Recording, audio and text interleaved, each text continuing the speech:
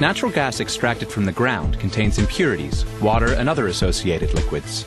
First, it is processed to clean it. It goes through a series of pipes and vessels where gravity helps separate the gas from some of the heavier liquids. Other impurities are then stripped out. The natural gas passes through a water-based solvent that absorbs carbon dioxide and hydrogen sulfide.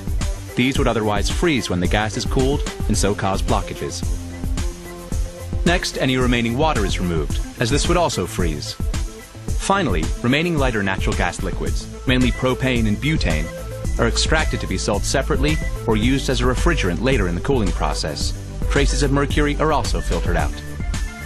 Now the purified natural gas, methane with some ethane, is ready to be liquefied. This happens in heat exchangers. A coolant, chilled by giant refrigerators, absorbs the heat from the natural gas.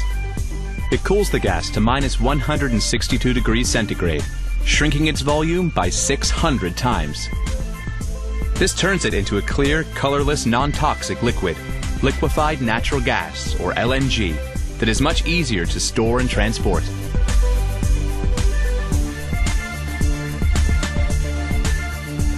The LNG is kept in insulated tanks until it is ready for loading into a specially designed LNG ship or carrier.